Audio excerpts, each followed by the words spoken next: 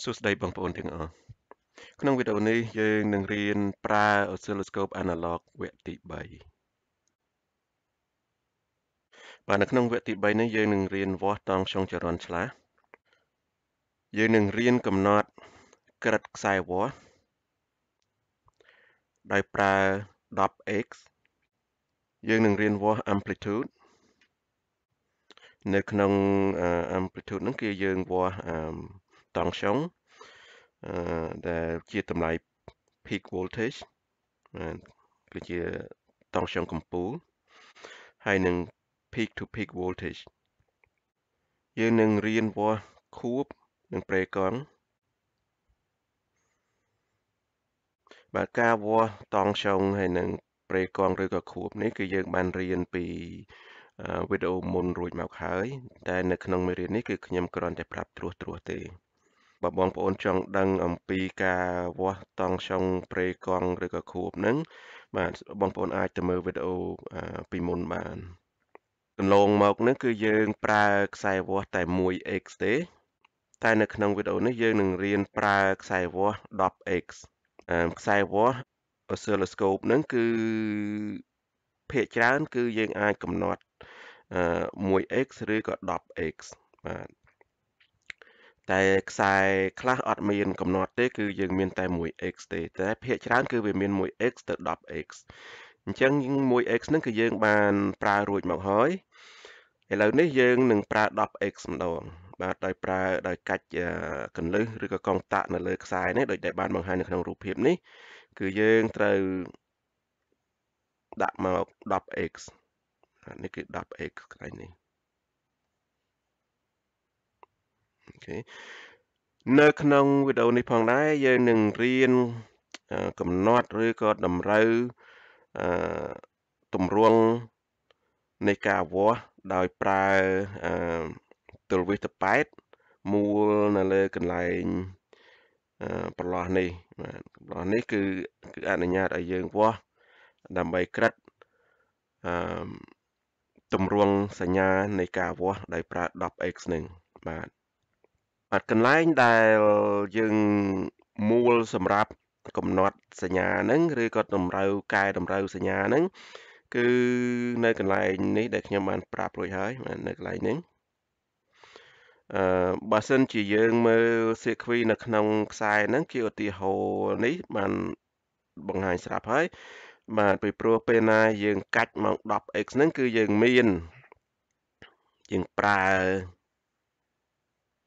ប្រព័ន្ធ ORC នេះអញ្ចឹងនៅពេលដែលយើង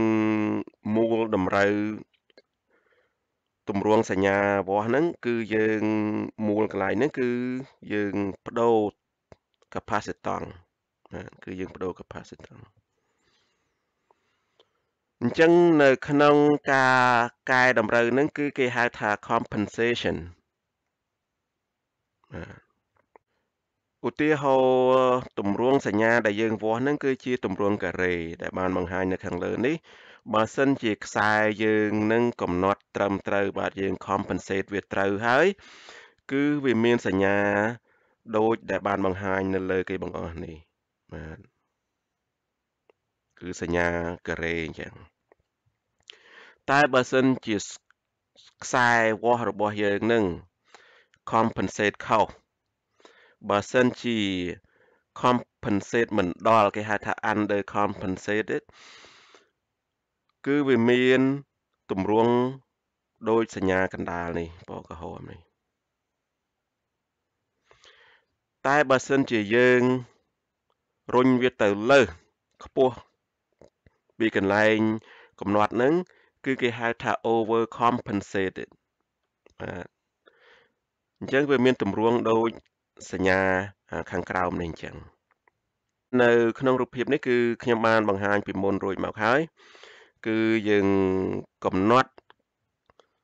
ខ្សែវាស់ហ្នឹងគឺដោយការភ្ជាប់ទៅនឹង Oscilloscope ខ្លួនឯងនេះឯងដែលគេហៅថា cal ឬក៏ calibration នៅកន្លែងគោលនេះដែលបានបង្ហាញកន្លែងនេះ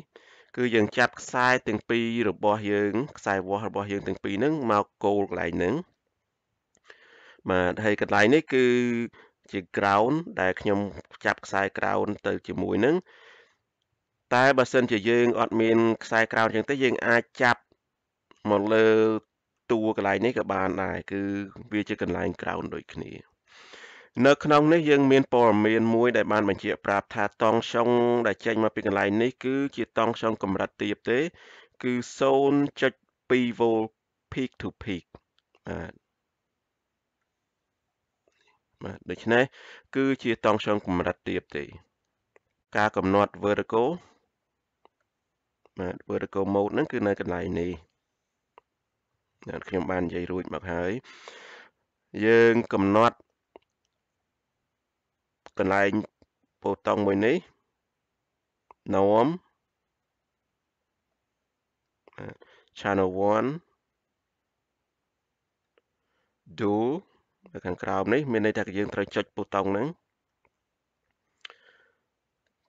sharp គឺយើងត្រូវចុចប៊ូតុងហ្នឹងគឺយើងកំណត់តង់សុងសម្រាប់ channel 1គឺយើងកំណត់ទៅ5 mV នេះកន្លែងនេះ5 mV ចំណែក channel 2ក៏ដូចគ្នាដែរកំណត់ទៅ5 mV ដូចគ្នាឥឡូវយើងកំណត់ខ្សែត្រង់ time per division 0.2 millisecond គឺនៅកន្លែងនេះបាទនេះជាຂະຫນាត millisecond x position គឺយើងដាក់នៅកណ្ដាលបាទ x position xy mode គឺយើងអត់ប្រើទេបាទនៅកន្លែងនេះគឺយើងអត់ប្រើទេ trigger បាទ trigger level ខ្ញុំអត់បានប្រាប់ក្នុងទេតែយើងទូទៅយើងដាក់នៅកណ្ដាលហើយ coupling យើងប្រើ DC source ប្រភពដែលយើងប្រើសម្រាប់ trigger ហ្នឹងដែលជាកន្លឹះសម្រាប់ចាប់សញ្ញាហ្នឹងគឺយើងប្រើ channel 1ហើយ slope គឺយើងចុចប៊ូតុងនេះគឺជាខ្សែដែលខ្ញុំបានប្រាប់ពីមុនមិញរួចហើយនៅ ground គឺខ្ញុំចាប់នៅតួនេះម្ដងឥឡូវយើងកំណត់ទីតាំងដាក់កន្លែង ground របស់យើងបាទ vertical position ហ្នឹង channel 1យើងដាក់មកដក2 channel 2ក៏យើងដាក់ដក2ដែរមានន័យថាឲ្យសញ្ញាហ្នឹងវាជិះលើគ្នាបាទនេះនៅកន្លែងនេះបាទហើយខ្សែរបស់យើងគឺយើងបានកំណត់រួចមកហើយគឺយើងដាក់ 10x មានន័យថាគុណនឹង10មានន័យថាតង់សុងដែលយើងវាស់បានហ្នឹងគឺយកមកគុណនឹង10ក្នុងនេះគឺជាឧទាហរណ៍ដែលខ្សែមិនទាន់បាន compensate ត្រឹមត្រូវបាទនៅពេលដែលខ្ញុំបើកដំបូងហ្នឹងឃើញថាមួយមានលក្ខណៈ over compensated បាទគឺកន្លែងនេះទម្រង់សញ្ញានេះហើយដែលជាលក្ខណៈ over compensated ពីព្រោះយើងដឹងថាសញ្ញាហ្នឹងជាធម្មតាគឺវាត្រង់បាទឯ channel មួយទៀតគឺវាមានលក្ខណៈ under compensated បាទគឺដូចជារូបរាងនេះអញ្ចឹងនៅពេលដែលយើងកំណត់តម្រូវ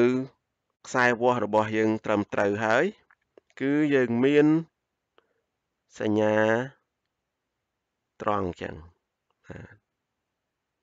តាមពិតទៅវាត្រូវមានខ្សែត្រង់ឡើងចេះទៀតតែដោយសារតែ Oscilloscope ហ្នឹងវាមិនសូវល្អវាអត់បង្ហាញខ្សែត្រង់នេះបានច្បាស់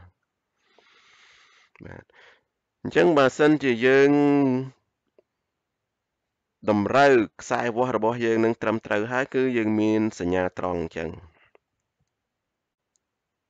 បាទនឹងយើងហៅថាcompensate ត្រឹមត្រូវរួចហើយ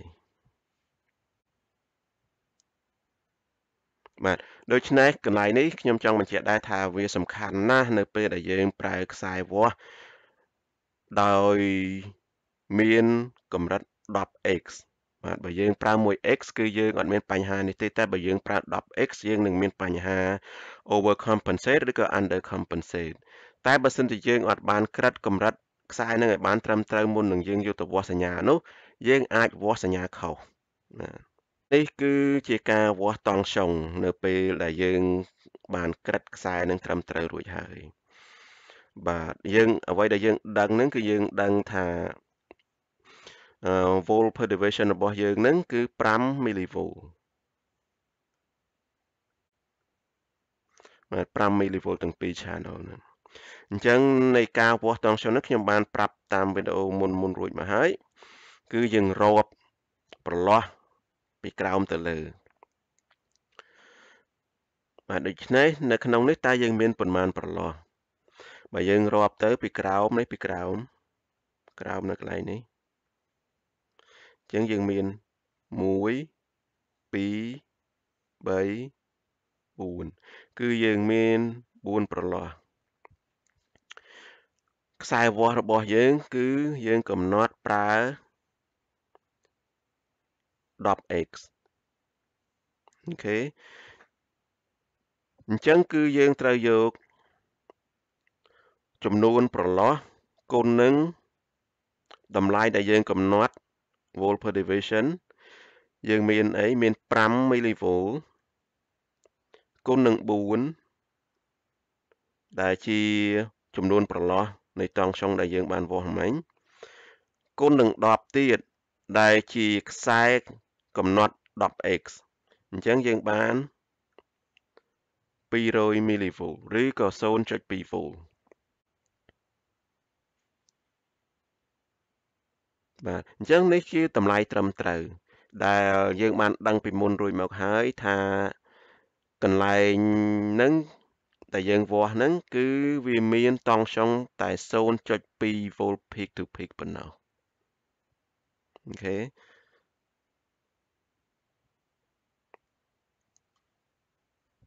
ដោយសារតែយើងបានកំណត់ឬក៏ក្រិតខ្សែនឹងត្រឹមត្រូវហើយយើងអាចយក transfer យើងមកវាស់សម្រាប់តង់ស្យុងចរន្តឆ្លាស់បាន vertical គឺនៅដដែលបាទកន្លែងនេះគឺជាកន្លែងនេះបាទគឺនៅដដែលហើយយើងបដូរតង់ស្យុង volt per division មក1 volt បាទ1 volt ឥឡូវយើងកំណត់ horizontal គឺជាបន្ទាត់ខ្សែត្រង់ថែម per division គឺយើងកំណត់2 millisecond exposition យើងដាក់កណ្ដាល XY mode គឺយើងអត់ប្រើទេហើយ trigger គឺយើងកំណត់មក AC បាទពីព្រោះឥឡូវហ្នឹងគឺយើងវាស់តង់ស្យុងចរន្តឆ្លាស់អញ្ចឹងយើងកំណត់ coupling មក AC ហើយ source គឺយើងនៅតែប្រើ channel 1ដដែល slope គឺយើងនៅតែប្រើខាងដកដដែលឥឡូវយើងកំណត់ទីតាំងនៃខ្សែវាស់គឺយើងដាក់នៅចំកណ្ដាលបាទដែលជា position 0អូខេពីព្រោះពេលណាយើងវាស់តង់ស្យុងចរន្តឆ្លាស់គឺវាមានបូកហើយនឹងដូកអញ្ចឹងខ្សែកណ្ដាលនេះគឺជាកន្លែងតង់ស្យុង0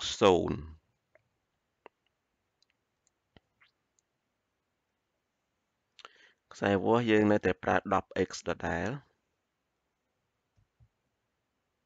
ឥឡូវខ្ញុំបង្ហាញបងប្អូនតិចអំពីអ្វីដែលនៅក្នុងកុងតាក់ដែលយើងកាច់ទៅ AC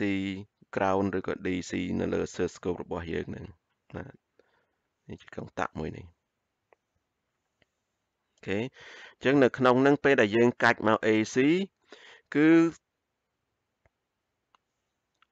អ្វីដែលយើងវាស់ហ្នឹងគឺវាត្រូវឆ្លងកាត់បាទគឺវាត្រូវឆ្លងកាត់capacitor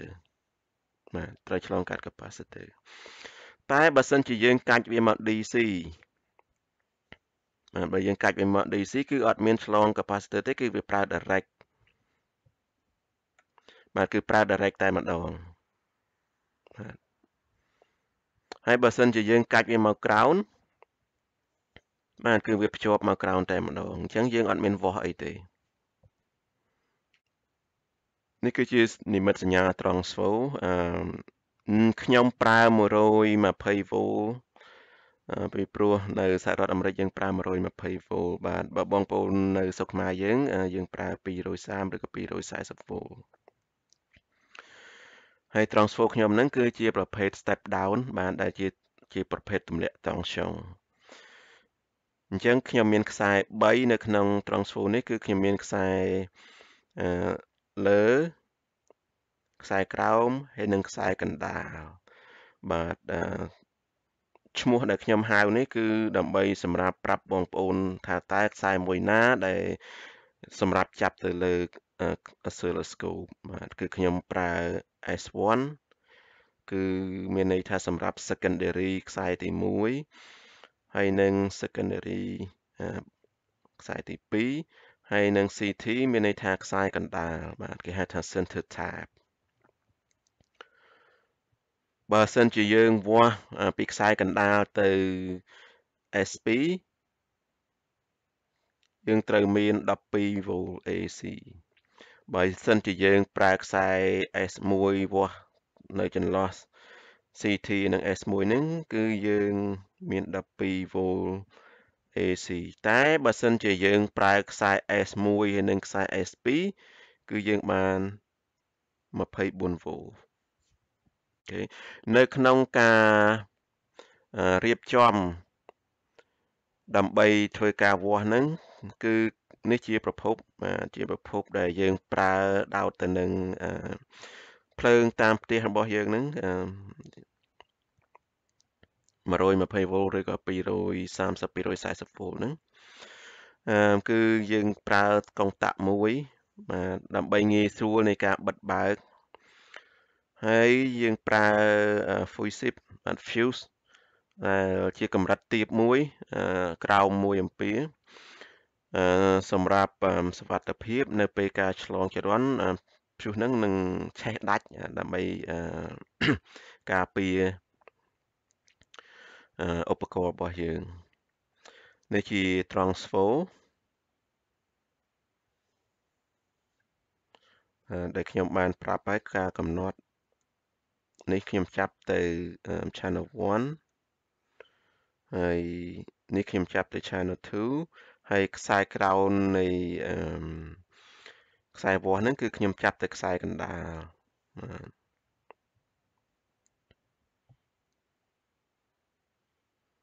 អូខេនេះគឺជារូបភាពពិត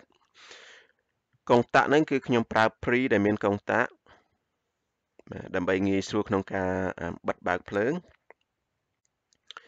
នេះគឺជាត្រង់ស្វូដែលខ្ញុំបានបង្ហាញនៅក្នុងsequence schematic មិញហ្នឹងដែលខ្ញុំបានកំណត់ channel 1ហើយនិង channel 2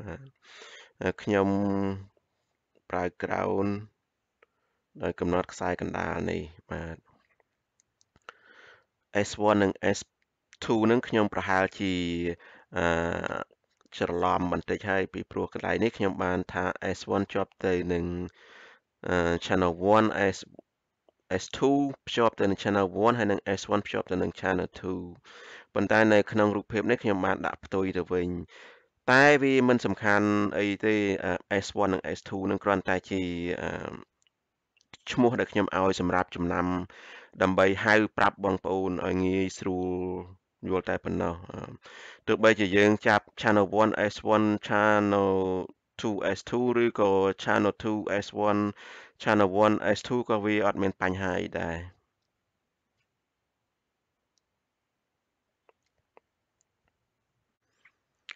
នៅពេលដែលយើង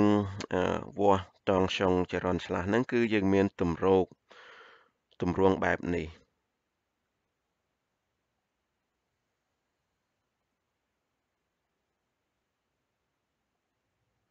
បាទ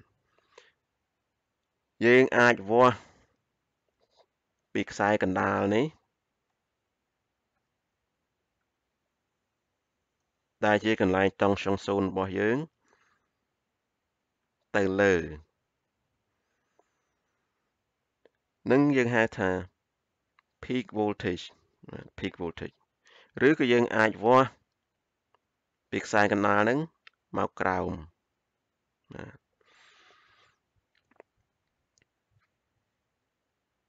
នៅក្នុងរូបភាពខាងឆ្វេងនេះគឺខ្ញុំប្រើតែ channel 1ទេទុក channel 2នៅក្រោមដែលជាខ្សែកណ្ដាលហ្នឹងនៅពេលដែលខ្ញុំភ្ជាប់ channel 1និង channel 2នឹងទៅ AC ដូចគ្នាគឺខ្ញុំបានទម្រង់បែបនេះគឺខ្ញុំមានទម្រង់បែបនេះមួយហើយទម្រង់ផ្ទុយគ្នាមួយអូខេបើសិនជាយើងវាស់ពីក្រោមនេះមកលើនេះយើងហៅថា peak to peak voltage អូខេនៅក្នុងការវាស់ហ្នឹងគឺខ្ញុំបានបង្ហាញបងប្អូនពីមុនរួចមកហើយតែនៅក្នុងនេះគឺខ្ញុំគ្រាន់តែប្រាប់ត្រួសទេយើងដឹងថាយើងកំណត់ oscilloscope របស់យើងហ្នឹង channel 1 1 volt channel 2 1 volt រលកតង់ចុងដែលយើងបានវាស់ហ្នឹងគឺយើងអាចរាប់ថាតើវាមានប៉ុន្មានប្រឡោះបាទយើងរាប់ពីខ្សែកណ្ដាលនេះមកយើងមានប៉ុន្មានមាន1ប្រឡោះ2ប្រឡោះកន្លែងនេះគឺស្មើនឹង 0.2 អញ្ចឹងយើងបាន 2.2 ប្រឡោះខ្សែរបស់យើងគុណនឹង10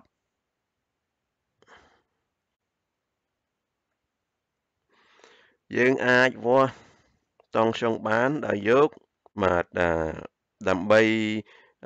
គណនារក peak voltage ហ្នឹងគឺយើងយក1 volt គុណនឹង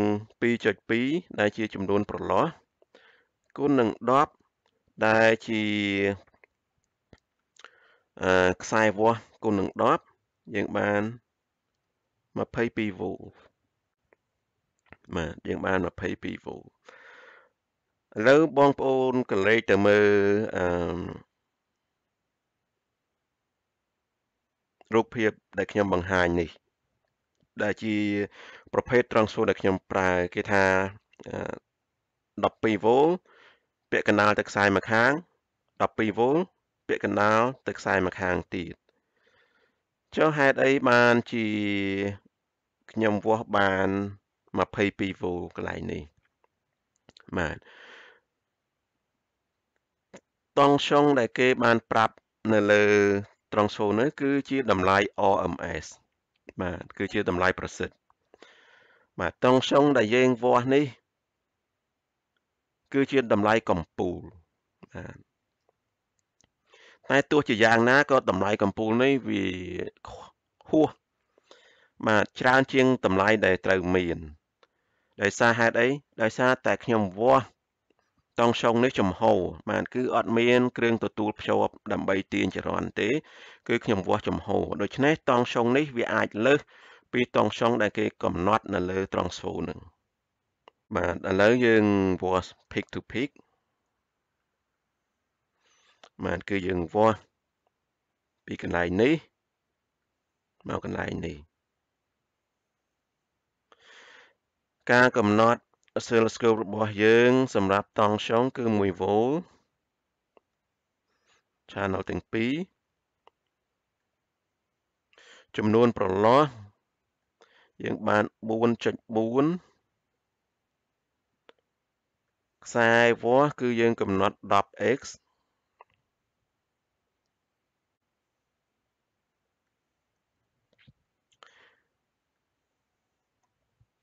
ឥឡូវយើងគណនាមក1 V ដែលយើងកំណត់គុណនឹង 4.4 ប្រឡោះគុណនឹង 10 ដែលជាខ្សែគុណ 10 យើងបាន 44 V បាទនេះគឺជាតម្លៃកំពូលទៅកំពូលបាទឥឡូវខ្ញុំកំណត់ខ្សែវាស់ហ្នឹងដោយប្រើខ្សែតែមួយទេគឺយើងវាស់ពីខ្សែម្ខាងទៅខ្សែម្ខាងដោយអត់ប្រើខ្សែកណ្ដាលទេអញ្ចឹងយើងមានរូបភាពបែបនេះម្ខាងយើងចាប់ទៅក្រោនខ្សែក្រោនរបស់ Oscilloscope ហ្នឹងម្ខាងទៀតគឺយើងចាប់ទៅខ្សែវាស់នេះអូខេណាយើងប្រើ channel តែមួយទេដូច្នេះការកំណត់ vertical mode ហ្នឹងគឺយើងនៅដដែលកន្លែងនេះគឺនៅដដែលតែយើងបដូរតង់ស្យុង volt per division ហ្នឹងបាទយើងមក 2 volt ហើយចំណែក channel 2 ហ្នឹងគឺយើងទុកនៅដដែលពីព្រោះយើងអត់ប្រើទេខ្សែត្រង់គឺយើងកំណត់ time per division ហ្នឹងគឺនៅដដែលពី millisecond exposition នៅកណ្ដាល XY mode គឺយើងអត់ប្រើទេ trigger នៅ AC ដដែលយើងនៅប្រើ source channel 1ដដែលហើយនឹង slope នៅដកដដែលឥឡូវបងប្អូនបានដឹងហើយអំពីការវាស់ amplitude គឺយើងវាស់តង់ស្យុងបាទ amplitude ហ្នឹងគឺយើងអាចវាស់កំពូលទៅកំពូលឬក៏ពីកណ្ដាលទៅកំពូលឬក៏ពីកណ្ដាលមកកំពូលខាងក្រោមនេះកំពូលខាងក្រោមនេះកំពូលខាងលើបាទហើយបើសិនជាយើងចង់វាស់ខួបឬក៏ព្រៃកង់គឺយើងវាស់មួយជុំនៃរលកដែលយើងហៅថាមួយខួបហ្នឹងគឺពីកន្លែងនេះមកកន្លែងនេះហើយយើងអាចរាប់ប្រឡោះវាស់បាននៅក្នុងនេះគឺខ្ញុំអត់បានប្រាប់ទៀតទេពីព្រោះខ្ញុំបានប្រាប់នៅតាមវីដេអូមុនរួចមកហើយគឺគុណនឹង10ហ្នឹងគឺសម្រាប់តែតង់ស្យុងទេគឺអត់មានតាកតងអីទៅនឹងខួបពេលវេលាឬក៏ការវាស់ព្រៃកង់គឺនៅដដែលបាទឥឡូវខ្ញុំបានបដូរខ្សែវាស់មិញហ្នឹងគឺវាស់ពីម្ខាងទៅម្ខាងទៀតនៃត្រង់ស្វូហ្នឹងហើយយើងបដូរ channel ហ្នឹងមកពីvolt division របស់យើង 2.2 បាទគឺយើងវាស់ពីខ្សែកណ្ដាលនេះមកកំពូលនេះឬក៏ពីខ្សែកណ្ដាលនេះមកកំពូលខាងក្រោមនេះយើងបានបើយើងរាប់ទៅយើងបាន 2.2 ប្រឡោះខ្សែរបស់យើងគឺនៅ 10x ដដែល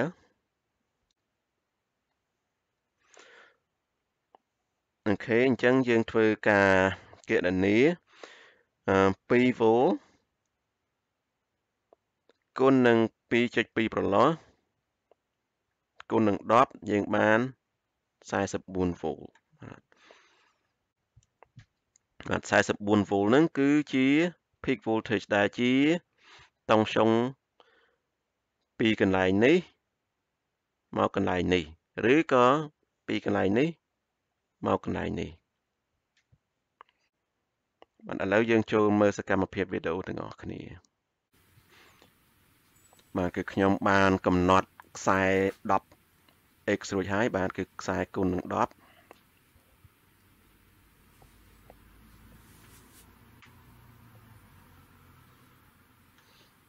ទាំងអស់ហ្នឹងគឺខ្ញុំបានប្រាប់រួចមកហើយគឺយើងដាក់ vertical mode ហ្នឹងគឺ norm channel 1 dual ហើយនឹង chop ហើយចំណាយកំណត់ volt per division ហ្នឹងគឺយើងដាក់ទាំងពីរហ្នឹងមកគឺ5 millivolt ហើយនឹង time scale ហ្នឹងគឺ 0.2 millisecond exposition នៅកណ្ដាល x y mode ហ្នឹងគឺយើងអត់ប្រើទេគឺយើង turn off ហើយនឹង trigger coupling ហ្នឹងទៅ DC source channel 1 ហើយយើងបើក power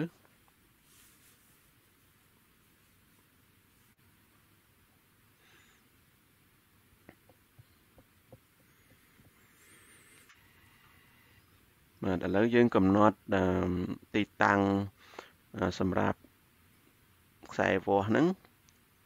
នៅមកក្រោមមកចុះមកក្រោមពីប្រឡោះពីខ្សែកណ្ដាលមកកាច់ទៅ DC នេះគឺជាសញ្ញាដែលមានលក្ខណៈជា over compensated អញ្ចឹងខ្សែហ្នឹងអត់ត្រឹមត្រូវទេហើយ channel 2 នេះក៏អត់ត្រឹមត្រូវដែរវាមានលក្ខណៈជា under compensate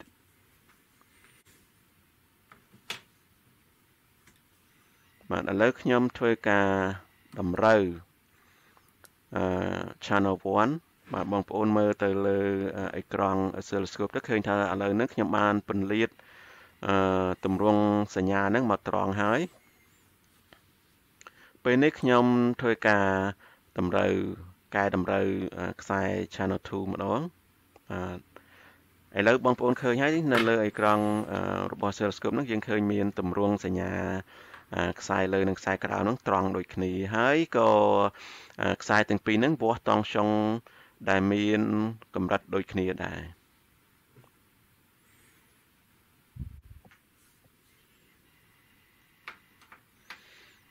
កំណត់តង់ចុងមក1 volt នេះគឺយើងធ្វើការកំណត់សម្រាប់វាស់តង់ចុងចរន្តឆ្លាស់គឺយើង coupling AC ឥឡូវហ្នឹងគឺយើងប្រើវាស់តង់ចុងចរន្តឆ្លាស់គឺយើងកាច់ភ្ជាប់ទៅនឹង AC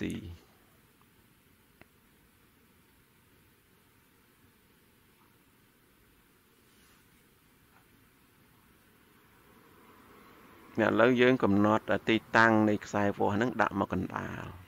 ពីព្រោះយើងវាស់តង់ចុងចរន្តឆ្លាស់គឺវាមានបូកហើយនឹងដូរអញ្ចឹងខ្សែកណ្ដាលហ្នឹងគឺយើងចាត់ទុកជាកន្លែង0ឥ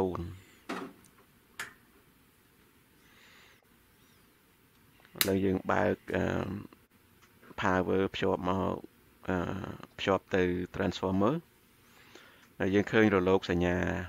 sine wave នៅលើអេក្រង់ហ្នឹងតាមពិតទៅនៅលើអេក្រង់ហ្នឹងគឺបង្ហាញសញ្ញាយឺតបន្តិចដោយសារតែភ្លើងបញ្ចាំងដែលខ្ញុំប្រើហើយនឹងសញ្ញាដែលយើងវាស់ហ្នឹងធ្វើឲ្យវាមានការបាត់បង់នៃការបង្ហាញសញ្ញាហ្នឹងនៅក្នុងវីដេអូនេះតែតាមពិតទៅសញ្ញាហ្នឹងអត់មានបាត់បង់ដូចតែបងប្អូនបានកំពុងឃើញហ្នឹងទេគឺវាមានសញ្ញាពេញតែម្ដងបាទឥឡូវខ្ញុំវាស់សញ្ញាទាំងសាងខាងគឺខ្សែទី1និងខ្សែទី2យើងឃើញសញ្ញា2បង្ហាញមួយឡើងទៅលើមួយចុះមកក្រោម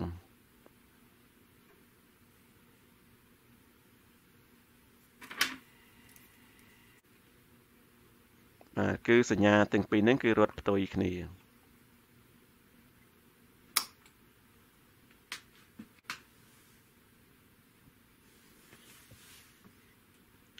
ពេលនេះខ្ញុំដកខ្សែ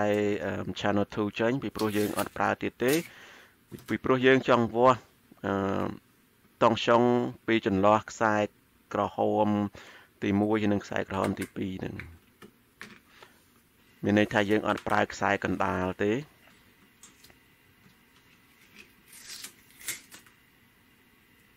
បាទគឺយើងវាស់ពីខ្សែក្រហមទៅខ្សែក្រហមដោយប្រើ channel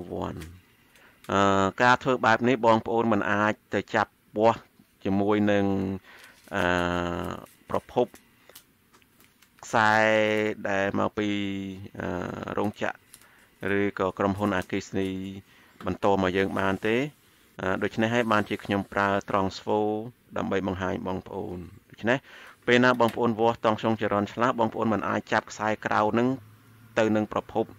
ខ្សែ node បានទេបាទពីព្រោះខ្សែ node មិនមែនជាខ្សែ ground ទេ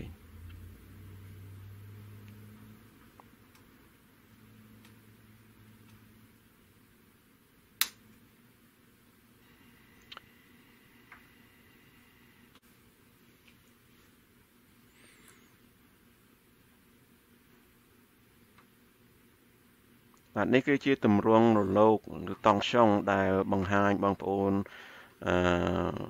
តង់សុងនៅចន្លោះខ្សែក្រហមទាំងពីរហ្នឹង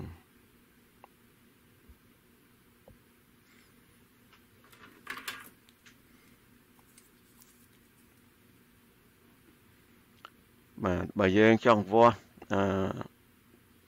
តង់សុងកំពូលទៅកំពូលយើងអាចវាស់ពីកំពូលក្រោមទៅកំពូលលើឬបើសិនជាយើងវាស់តែតង់សុងកំពូលទេគឺយើងវាស់ពីខ្សែកណ្ដាលទៅកំពូលខាងលើឬក៏កំពូលខាងក្រោម